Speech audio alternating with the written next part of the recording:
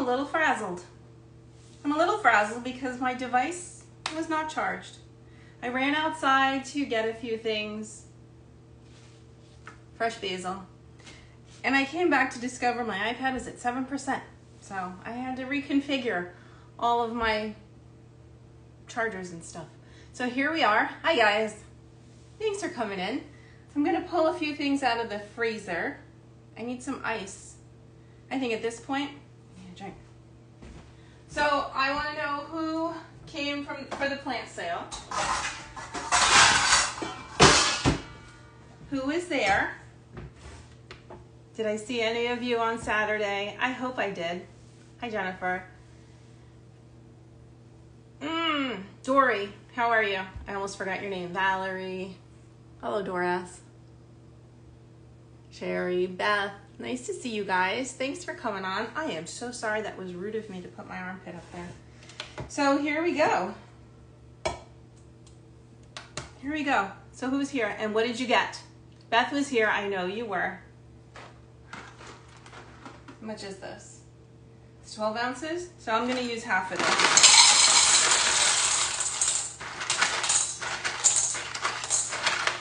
Just so I know what I have on hand for next time. I'm going to make spicy spinach and basil pasta because, here's my little list, because I noticed that we had some spinach ready. Hello, Mary Beth. So we had some spinach ready, but there wasn't quite enough for me to make as much as I wanted, but clearly there is. So I got these little baby bok choys. Look at this. This is not sellable as a baby bok choy. It may be sellable if people are doing a braising mix or something, or just a salad mix. If you get spring mix or something, that could be in there. But this is just a teeny tiny baby bok choy. And I cut up everything ahead of time, washed it in a big bowl of water, threw it in my salad spinner, and I'll show you that when I'm ready. And then I spun them dry because we are going to add them to our gluten-free pasta. You can totally use regular pasta, whatever works for you. And I am not going to cook the greens. So I did this ahead of time because look inside there. See how the greens come down to the base? Right, there's a lot of dirt in there. So I tried to remove most of that. All right, so this is what we're doing. And this is my favorite time of year. So now that we've got a bunch of people on here, thank you. I am Kasha Vialis and I am the Farm Girl Cooks. I cook for you what I am inspired to create based on what we're growing here on our 4th generation 55-acre vegetable farm in New York's Hudson Valley. So everything is like coming a bloom now and it's so exciting. So this is how I kind of roll with my summer meals, and we've entered the season of darkness because I am closing all the curtains and everything because it's so darn hot outside, and the nighttime, the sunset shines right in that window and it's hotter than heck. So right now I try not to cook as much at this hour, so I do a lot ahead of time.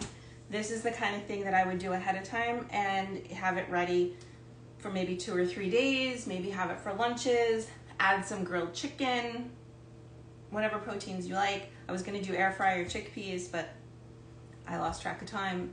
So gluten-free pasta, all of our basil, the mixed greens are here. If you don't have a salad spinner, it's definitely worth it.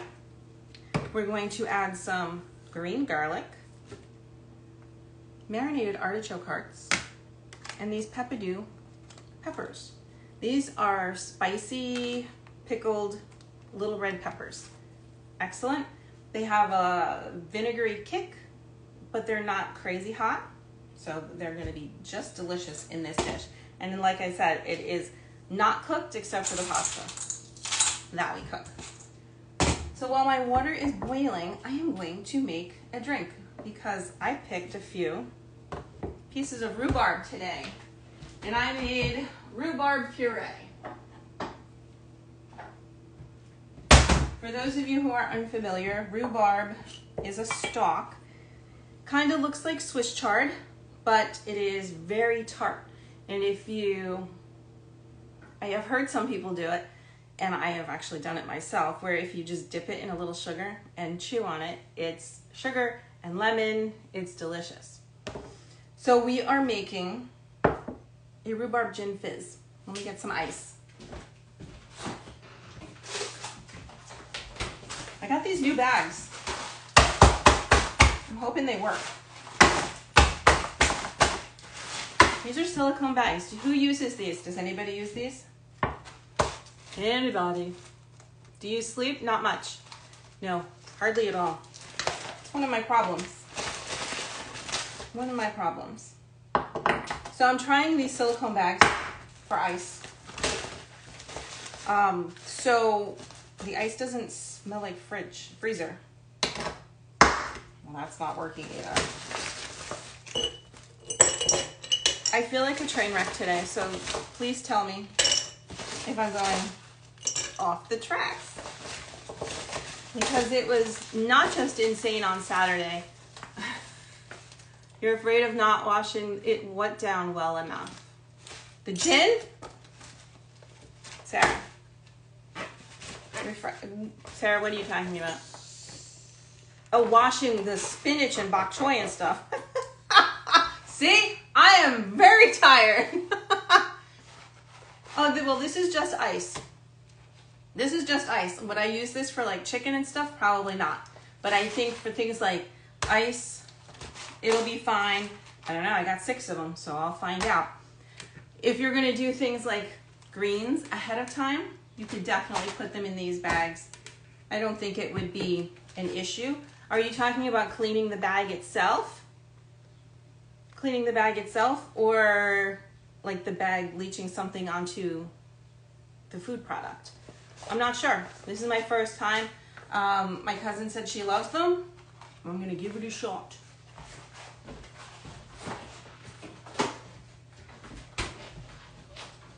So I understand what you mean. I wouldn't use it for like funky things like chicken or chili or anything like that.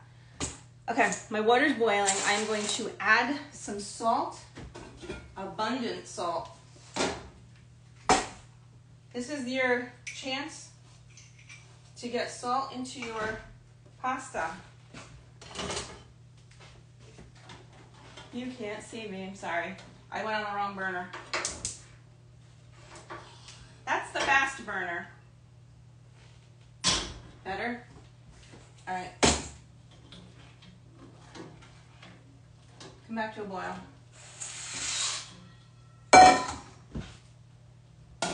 See if that comes back to a boil. So, yes, I understand what you mean, and we'll find out. I'll let you know. So I've got some ice in here. I am going to do 2 ounces of gin. I just made this up. I haven't tried it yet. We'll find out if it's good. How could it not be good? And I will tell you how I made this rhubarb simple syrup while I'm cutting up my other goodies. 2 ounces of gin, about a 1/2 ounce of triple sec, that is orange liqueur. You could use Cointreau, whatever orangey thing you like. We're gonna use, this is the simple syrup. So check this out. It's like a rhubarb syrup puree. I basically cooked it down in rhubarb in a little bit of sugar and water. And then I pushed it through a strainer to get out the fibers, because this is kind of fibrous. Let's see if I can find one with fibers. So this is kind of like celery. Okay, so it has these little strings on it. So you want to get those strings out before you mix it in a drink. That would just make me lose my mind.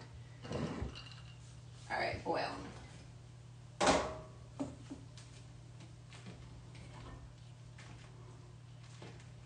That would make me lose my mind if there were strings in my drink. And I'm gonna add a little bit of lime juice.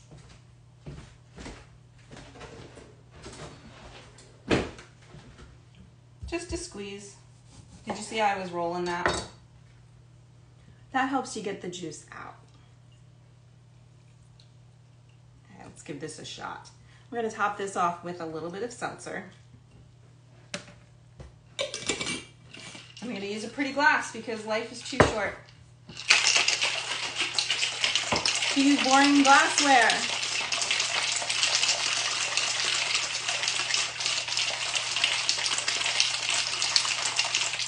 Let's see how it goes.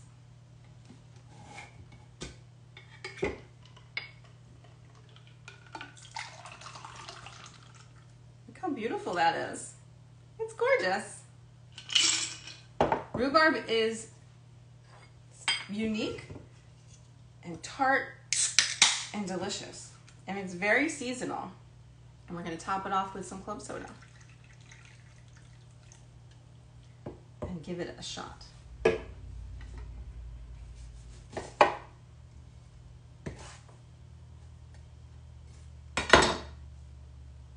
Looks good. All right, so cheers. Rhubarb gin fizz. Oh, it's not terrible. It's not terrible at all. Oh, that's good. It's very good. All right, so we are back. Tell me what you want next week. I think I'll be doing it next week. I think. All right, pasta's cooking. Gluten-free or regular. It's up to you. Can you guys tell me where you're coming from? I know Dory's upstate. Beth is in Pennsylvania. Who else is here today? I'm gonna use a big bowl.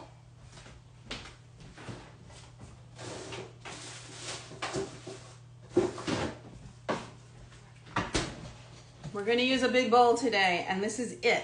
This is essentially the process. Very simple. Here's our greens. While this is cooking, it's as simple as, oh, I forgot to show you this one. Baby broccoli rabe. Baby broccoli rabe. Yeah, certainly no florets on that, right? That's how big it is right now. So cross your fingers when we open up the farm stand the weekend of June 14th, that the broccoli rabe is big enough to harvest. Because when it's baby like this, you can eat it raw. You can put it in a salad, or like we're going to do, we're just going to add it to the hot pasta and let it wilt that way. Throw it right in. Did you see that jump on the floor? Do you want to know how many times I've cleaned this floor in the last 4 days? I had company. So anybody who's watching that was here this weekend, we had the plant sale on Saturday, which meant there were tons of things to do beforehand. Then Sunday, we had one side of the family come to visit, so we had a little brunch that day. And then I cleaned up. And then Monday, we had family from the other side come for a visit, so we had another brunch. Whew. I can finally sit tonight, I think. Maybe. It's awesome seeing everyone that you don't get to see frequently, and I adore them. It's just a lot of work to entertain, which is why this kind of dish is very simple for entertaining. And if we weren't so gung-ho on bagels for brunch, this would have been perfect. This last week was the green garlic. Oh no, I am not coming to help you, Dory. I do enough cleaning around here. So this is the green garlic that I used last week when I did the, what did I do last week? Spring rolls. Sorry, Frank. Sorry if you missed that one. Check out the reel. It's on Facebook too. So this is the green garlic that I just threw in my fridge in a plastic bag. Always put them in a plastic bag or a container, okay, because you don't want them to dehydrate. One of the reasons these things go bad is because the outside is drying out, and that's not going to be tasty. It's certainly not going to be the right texture that you want. So like I mentioned last week, green garlic is not as strong as the dry garlic cloves. Not as dry, not as strong as the dry garlic cloves. So you can use twice as much. I have about a tablespoon or so of minced green garlic here. And I'll let you in on a little secret because you guys are insiders. All that green garlic that you saw at the farm stand on Saturday, we were picking more today. So we're gonna have a lot of that going to Adam's stores for the weekend. So hooray for that. I am cutting up some basil. My aunt mentioned that she didn't understand the term chiffonade. Basically, that's cutting it into ribbons. It's a fancy way of saying it. Maybe a little more. Kind of pesto heavy when you think about it. I'm going to take this off for garnish because it's lovely. So we're going to stack up our leaves. I take the little guys and throw them inside. Doesn't have to be complicated, you know. You want to put dinner on the table, chances are you're hungry and nobody needs, oh, these are cute little guys. We're going to throw those in. Nobody needs to take an enormous amount of time. And in the summer, let me show you. So I stacked them all up and I kind of folded them. They're small, so they're not going to be rolled easily. Make sure your knife is sharp. If you don't have a sharp knife, please get one. It will make your experience in the kitchen so much better. A sharp knife does not turn your basil black on the edges as much as a dull knife. And I do not want to cut myself. Okay, so we have lots of ribbons of basil. What happens when it bruises?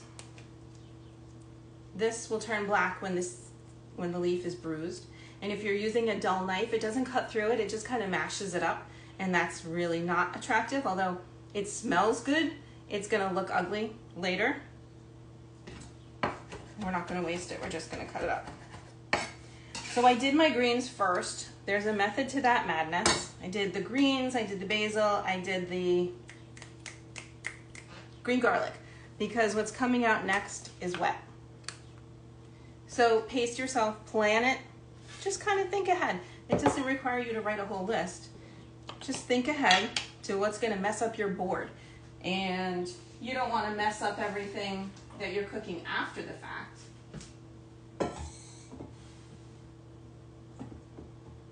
That would have been embarrassing. Woo!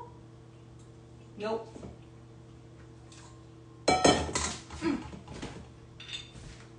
That's gonna be good.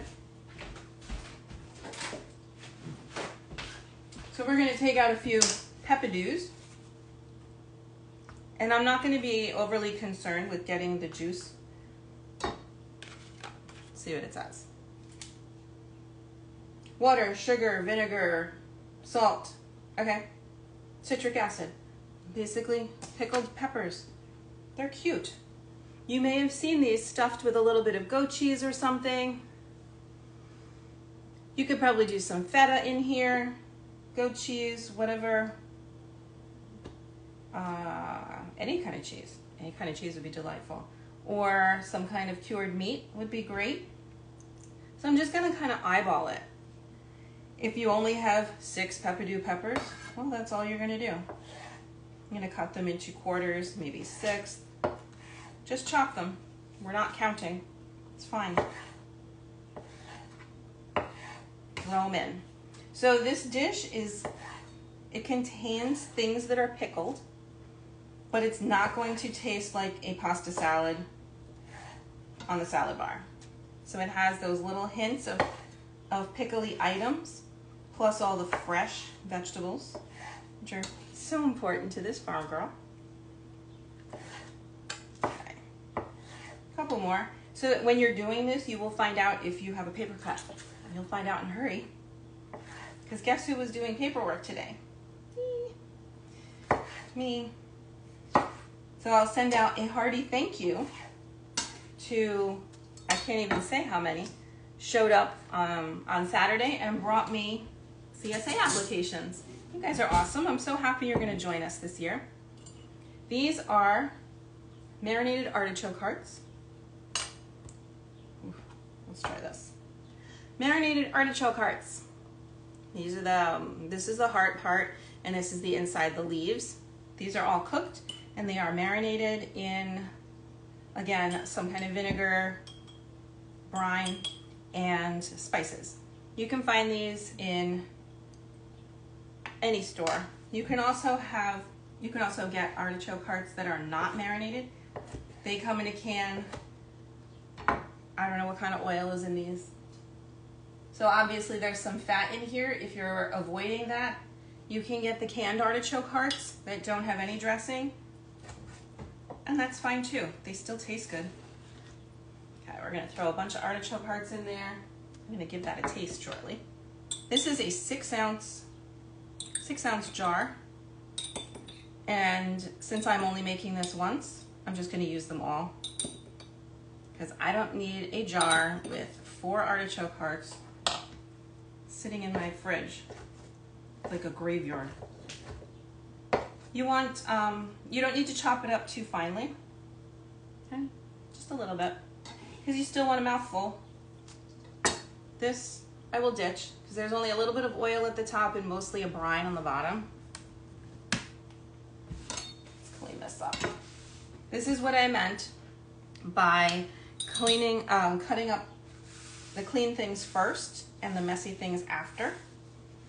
Because if you weren't here tonight, I would probably flip the board over so I had a nice clean surface to work on. Looks good, right? I'm just gonna rinse my hand. We gotta give this pasta a taste.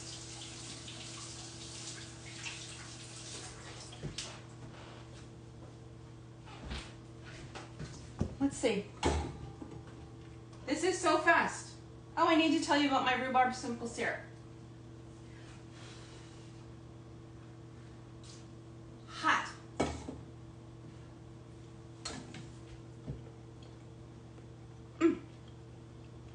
It's almost done. All right, so here's this. We're gonna throw a little bit of olive oil in here, because we're gonna pull our pasta out and put it right into the bowl.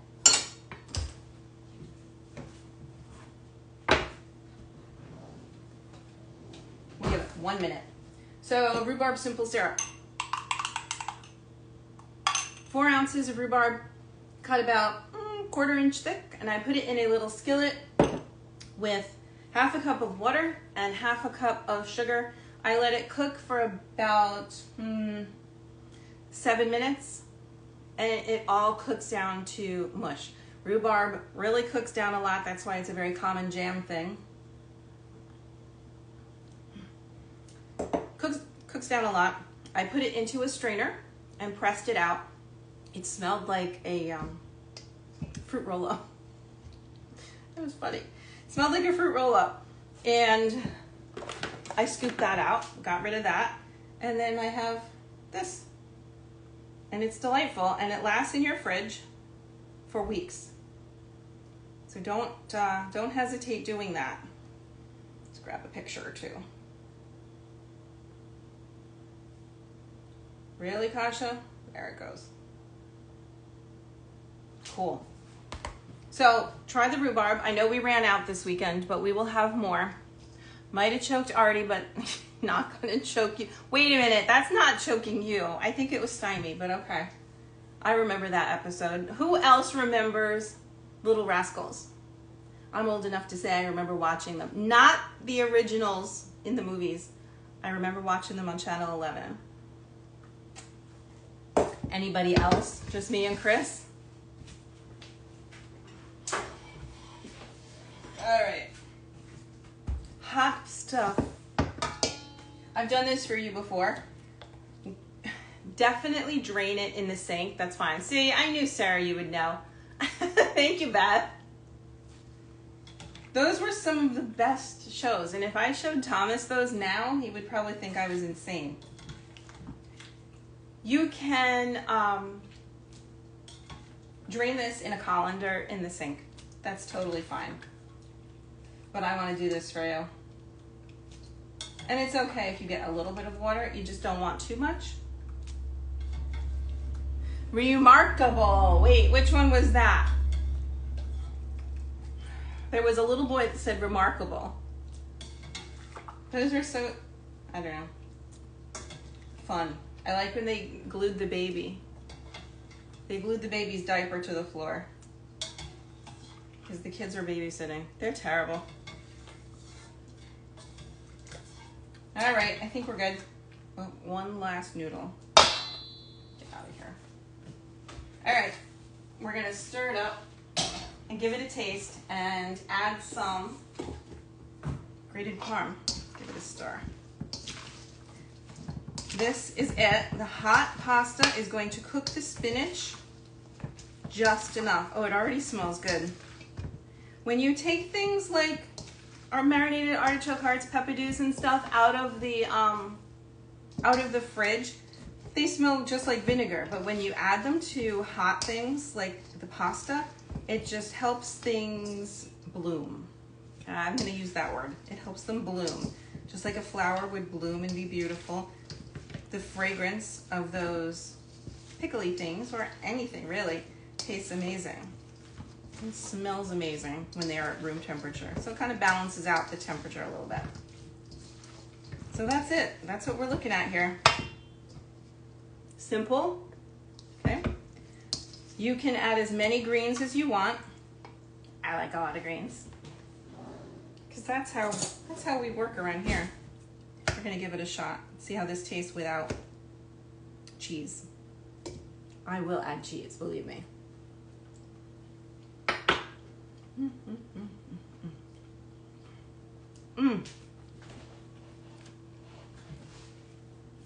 Well, that's good. So grilled chicken would make that delicious. You could even add, I'm wondering why I'm hot. There's a pot of water steaming up my back. No wonder I'm hot. I don't need any help. Okay. Parmesan, this is Parmigiano Reggiano. Yes. All right, I'm gonna use my Y peeler. Kunru cone. I love these Y peelers. They make peeling a snap. Peeling a snap, and we're just gonna shave.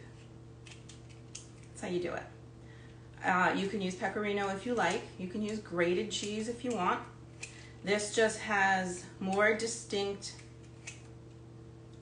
mouth parts. I guess that would be a good way to put it.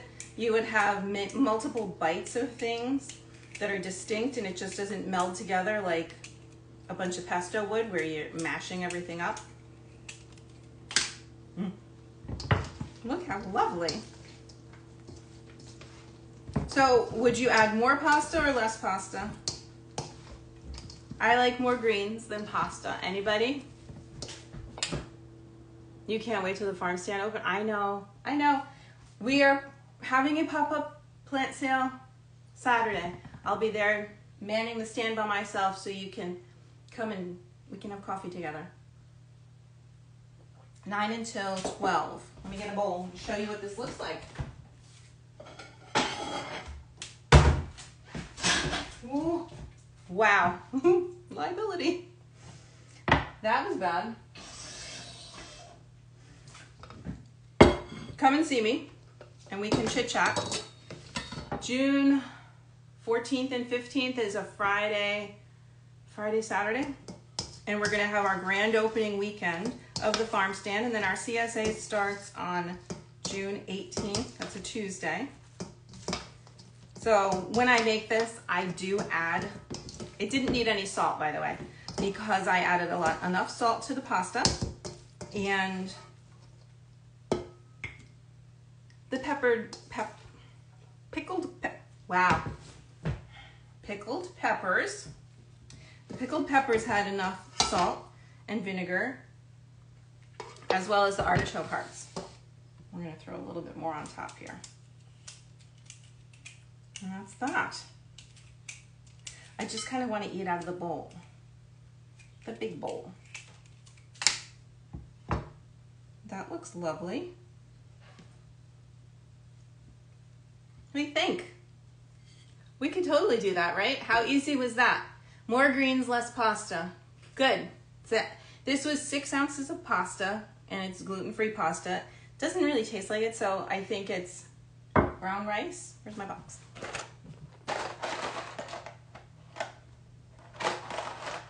Brown rice, flour, and water. Okay, so it's brown rice pasta, but it has a good chew to it, and it doesn't fall apart readily. Just make sure when you're cooking this kind of stuff that you use a lot of water. If you don't use enough water, then the pasta gets stuck together and clumpy, and it's not good like that. So we had the mixed green spicy basil pasta and a delicious rhubarb gin fizz. So thank you. I hope you guys try it. This was my mother-in-law's request for Mother's Day. What, this dish? Because this has been around a while, but I've never made it with broccoli rabe and bok choy. Did you make it, Kristen? I want to know. It's yummy. And I'm going to eat. And look, I'm wearing pink. Not at all what I looked like on Saturday.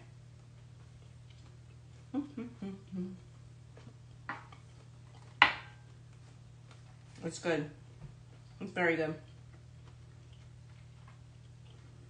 My mother says the highlight of the tasting is the wiggle. Kristen, what a good idea. Mozzarella balls in here would be fantastic. The great thing about this is make it and take it. You can bring it to a party, bring it to a barbecue. The cheese, of course, would be an issue if you were going to store it at room or hot temperatures for a while. But other than that, it's fine for an hour or two. So take it with you. All right, I guess that's it. I can let Thomas, oh, I didn't use my chive blossoms. Chive flowers, I think I used those last time, right? So I'm gonna throw some chive blossoms on here just for fun. All right, look.